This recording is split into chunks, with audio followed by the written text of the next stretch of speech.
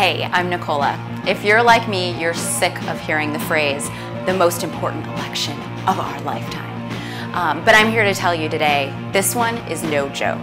We're electing our governor, and the governor's going to set the future of our state for the next 4 years. You know, the election, by the way, is 3 weeks from today.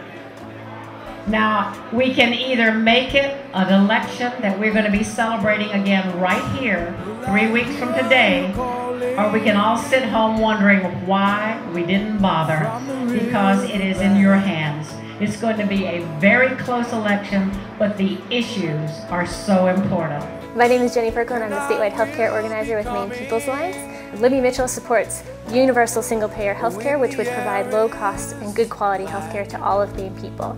LePage is against and wants to repeal the national reform, which would mean that all those young adults who are able to stay on their parents' plans now would be back out without healthcare insurance. I think this election is really important because I care about jobs and the economy. Libby Mitchell wants to invest in education and higher education, in building roads and bridges, and I've heard LePage say many times that he wants to cut funding for all of those things, and that scares me.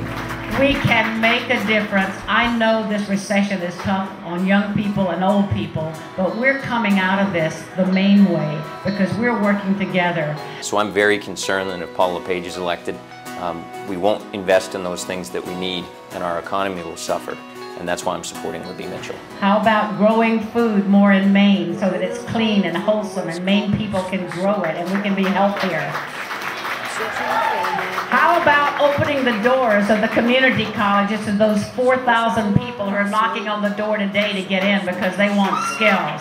I'm supporting Libby Mitchell because she's been a longtime supporter of access to higher education and job training. LePage wants to run education like a business. You can't run a school like you would a Martin's. This isn't retail education. I want you to know what is at stake here. My opponent would like to repeal certain things from the Human Rights Act. I'm not sure what those things are, but I'll bet you one is sexual equality, gender equity. We do not want to turn back the clock on equality in marriage. Let's stand up for that. I want a governor that's going to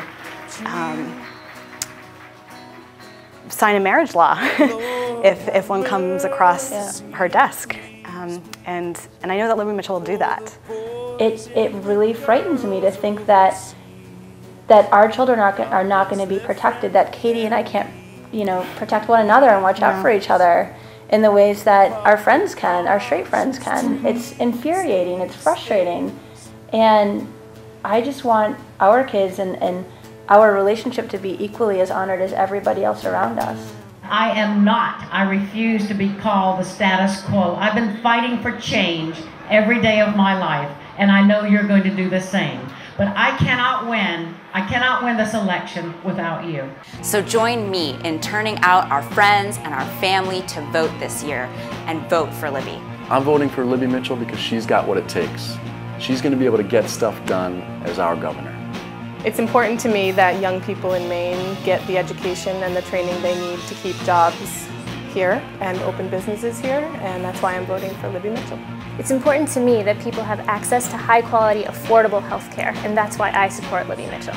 Creative economy is something that's really important to me here in Maine. The Maine Arts Commission has done a tremendous job supporting Maine arts. I've heard that LePage is not even familiar with the term creative economy.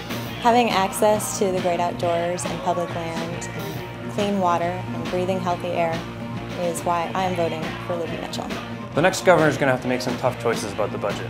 I want to have someone in office who has education as a priority, and that's why I'm voting for Libby Mitchell. Early voting has already begun. All you have to do is go to your local town clerk and cast your vote today. It depends on you. You got to make a choice, not much more.